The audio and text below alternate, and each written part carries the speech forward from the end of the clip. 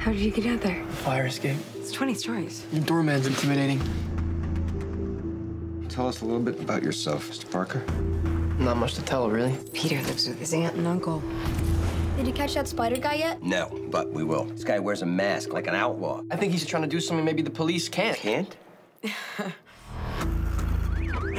know, if you're gonna steal cars, don't dress like a car thief. You a cop? You seriously think I'm a cop in a skin-tight red and blue suit? Who are you? I know it's been rough for you, Peter.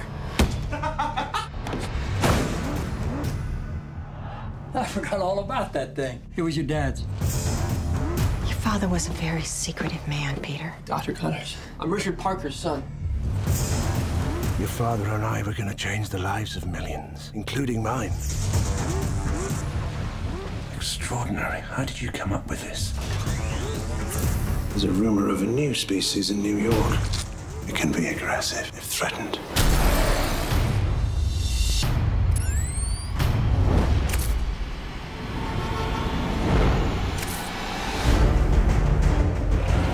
I gotta stop him, because I created him.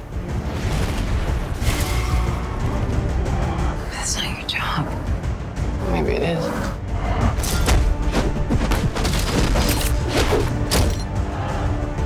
"38 of New York's finest versus one guy in a unitard."